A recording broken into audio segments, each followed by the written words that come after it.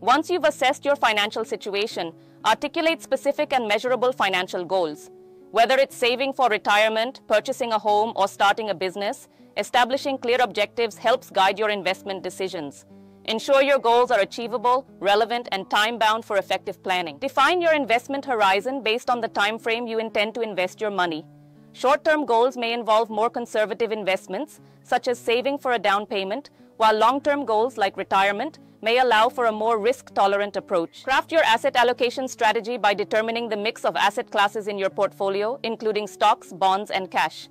Consider your risk tolerance and investment horizon when making these decisions, adjusting the allocation to align with your financial objectives. Once your asset allocation is set, choose specific investments that align with your risk tolerance and goals.